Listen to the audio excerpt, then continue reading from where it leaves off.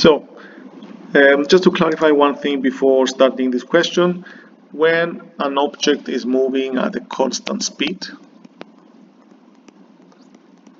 what does this mean? It means that the speed doesn't change, it's always the same. So if I take these snapshots, one snapshot every second, I will see that in the first snapshot the object has a speed of 5 meters per second, then 5 meters per second, 5 meters per second, and so on. So the speed doesn't change, always is kept the same, therefore we say that it's moving at a constant speed. So when we're dealing with constant speed, so what can we say as the formula to use? We say that speed equals distance over time. Yep. So this is the first case, case A. Now we have some cases where the object is keep changing the way it moves.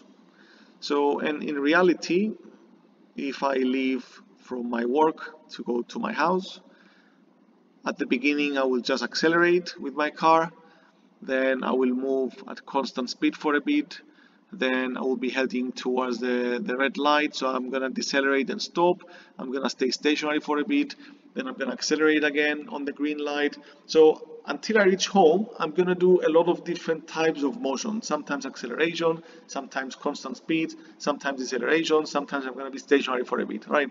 Now, if I want to find my average speed, so the average speed of the whole journey, then I'm doing a similar formula, but I'm saying that I do the total distance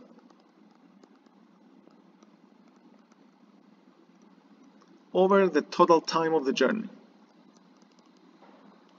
Yeah, you see these two formulas they look exactly the same, but they are referring into different cases. The first case is when I'm doing constant speed, the second case is when I keep changing the way I move. Yeah, so sometimes instead of total distance over total time, we might find it as the distance moved, like the example that we're going to do now, which is going to be the total distance moved, right, over the total time taken for that move. Yep. Now, if we go to the question, this is what it is. The graph shows how the distance traveled by an aeroplane changes during part of the journey. State the formula linking average speed, distance moved, and time taken. So this is exactly what we have said now. So I have to write average speed equal distance taken over time taken. So avoid using symbols in these kind of questions, because if by accident you do a wrong symbol, then you're going to miss the point. So my suggestion is to use exactly the words that are given here. Then we need to calculate the average speed. We're going to use the graph to do that. So distance taken, it's a distance time graph, so we can read the values for distance directly from the graph.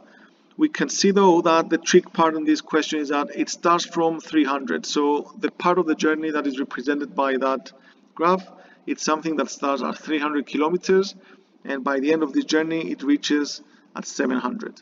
So how much distance that plane has covered from 300 to 700, therefore the distance is 400 kilometers. So average speed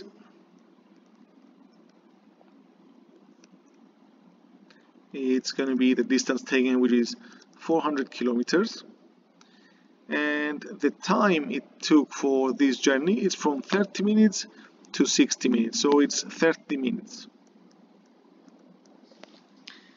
Alright, now if I'm gonna use kilometers and minutes, then when I do my calculation, and the answer for that will be 13.3, I'm gonna use the units of the values I have used. So therefore that will be kilometers per minute. So another student might have done something different, might have converted the kilometers to meters. So in that case, it will have been 400 kilometers times 1000 to convert to meters. And then to convert minutes into seconds, that will be 30 times 60. So in that case, if you do the calculation, we'll get 0.22. But since we have used meters for the distance and seconds for the time, then our answer should be meter per second.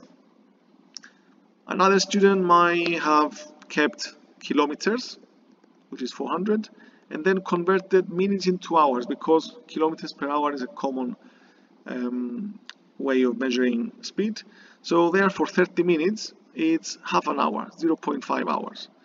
So in that case, we're talking about an answer of 800, but it is kilometers over hours, therefore it will be kilometer per hour. So any of these answers will have been correct because it doesn't specify any unit. Alright, it's asking you to just give the suitable unit. So depending on what you're going to use, you're going to get the equivalent unit.